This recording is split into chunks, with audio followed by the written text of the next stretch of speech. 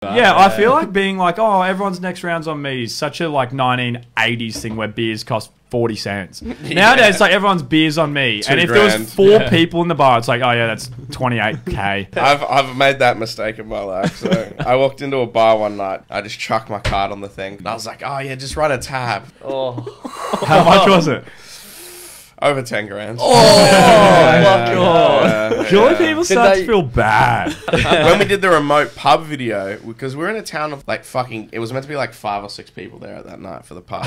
And we told the owner before we came, like, oh, we're going to put a tab down. That same night, it was someone's 30th birthday. Oh. So the way the pub worked in William Creek was, it's like a pub in the middle of all the cattle stations, like that are an hour drive away, sometimes more. So they all will drive there for the night on the weekend, get fucking sloshed, sober up.